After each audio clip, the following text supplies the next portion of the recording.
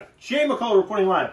We are here. It is Friday afternoon. I just got back from lunch, and lo and behold, there was Jollibee waiting for us when we got home. I'm very confused, but not too confused that I can't review this. So this has been on our list for a long time. If you talk to Cynthia, she'll tell you I wanted this in Canada, up in Vancouver. What we have here is the Jollibee fried chicken. We already had one, and we decided, should we have recorded an episode earlier?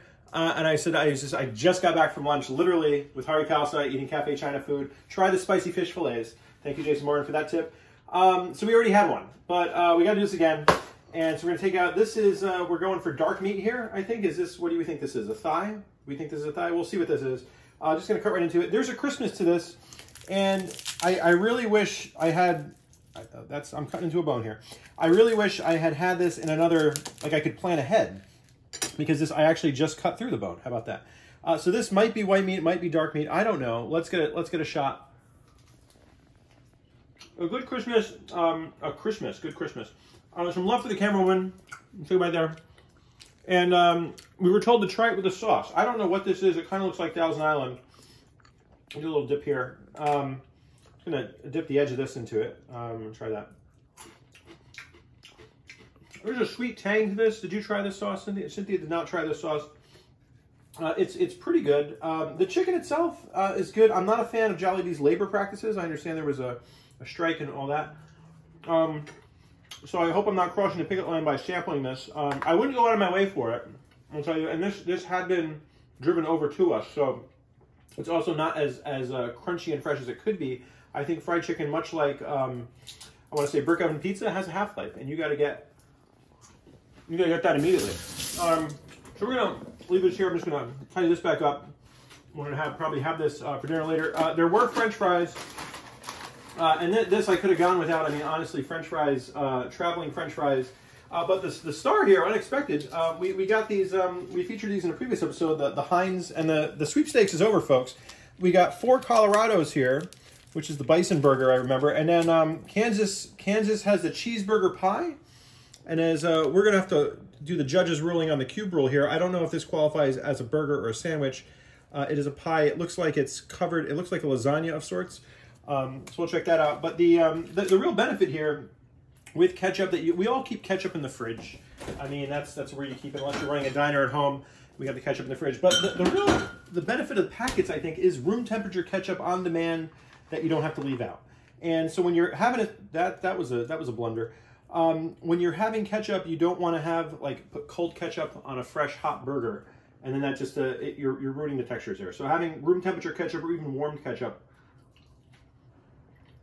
indistinguishable from McDonald's. That's what I have to say about that. There is 2 other items here, and then we'll get to the special thing. This could be beans. I don't know what that is.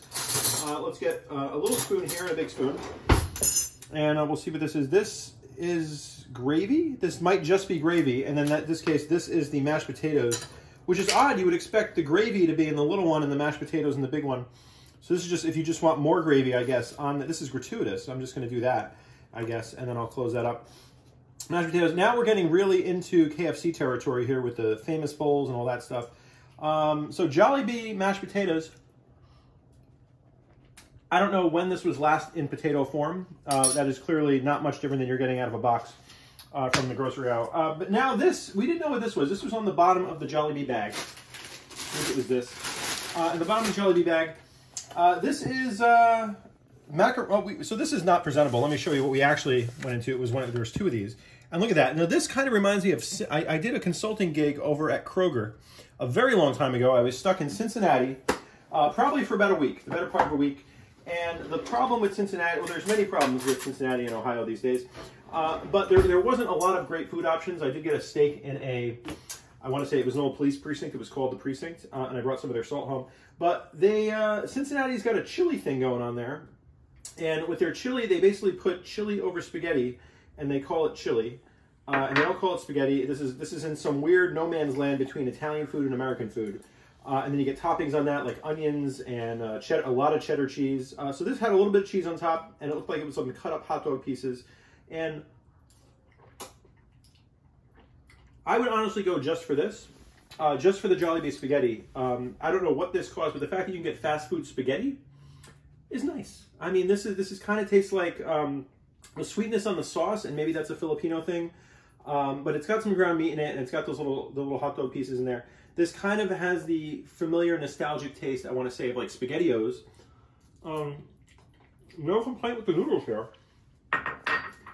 For something that just traveled over to us, and now, because it's probably been out for about 40 minutes now, this is still a delight, and it'll probably heat up nicely in a saucepan with some steam.